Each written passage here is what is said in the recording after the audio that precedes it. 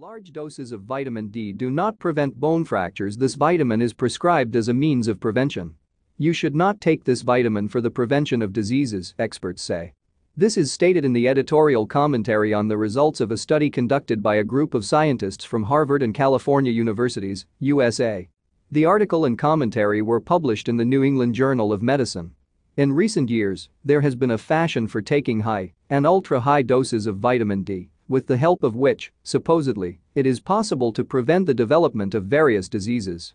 However, studies do not support the existence of such an effect. Vitamin D supplements have already been proven to be useless in cases of cancer, cardiovascular disease, and dementia. This vitamin is also prescribed as a means of preventing brittle bones, osteoporosis, and fractures in the elderly. The authors of the new study decided to test the effectiveness of such an appointment. The researchers analyzed data from nearly 26,000 Americans over the age of 50 who did not suffer from osteoporosis or severe vitamin D deficiency. Twice the recommended dose, and in those who have received placebo all this time. As a result, the researchers concluded that taking the vitamin did not reduce the risk of hip fracture or other bone fractures.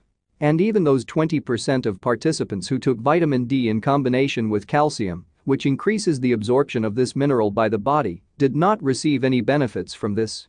The results call into question the wisdom of regular screening for blood levels of vitamin D and the unfounded recommendations to supplement the vitamin just for prevention, said study lead author Joanne Manson.